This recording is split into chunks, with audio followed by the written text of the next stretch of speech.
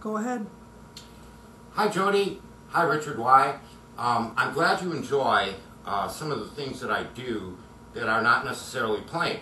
And here's one thing that I've done when I got bored, with my beer. I says, here, let me come up with an equation for absolutely everything in music, and I did. And let's take you through it.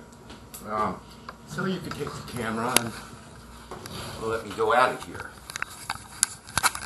Do we have a nice view of that? Yeah, okay. It says K equals M divided by N. That means that keys are equivalent to modes divided by notes. Absolutely no break in the logic. Absolutely no break in the math. Because, well, I did come up with it. So, anyway, most people like to play in the diatonic scales. So, really, there's 84 modes. There's 7 notes. And there's 12 keys. So, K equals M divided by N all over again. Now, some people like the chromatic scale. Well, we have 12 notes, modes of 12 notes. That gives us 1 key. And that's the chromatic scale. Right. And, of course, that's absolutely true.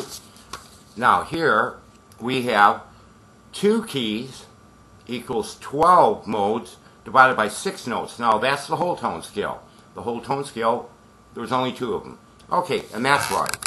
And then, forget this fully diminished stuff. It's augmented chords. And there's 3 of those, 3 notes in the chord, divided by the 12 modes. 3 into 12 is going to give us 4 augmented chords, which is all there is.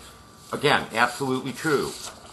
Now, as for fully diminished 7th chords, there's 4 notes in that chord. Divided into 12 is going to give us 3 fully diminished chords.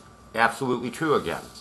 Now, we can go to the diminished scales. There's only 3 of those. And it's 24 divided by 8. Why 24? Because we can start whole step, half step, start up with a whole step or start up with a half step. So on each of the 12 notes, that gives us 24. 8 into 24 gives us only 3. And there's only 3 diminished scales. Okay, let's see, what else do we have? Back to the original equation. Always remember, folks, no matter what music you listen to or play, it is always keys equals modes divided by notes. True for absolutely everything, and I did come up with it. Like I said, I got bored, and so I decided to come up with an equation that works for absolutely everything, and it does. All right, thank you very much, and we'll see you on the next video. Okay, Jody and Richard Y, take care, and we'll see you on the next video. Okay.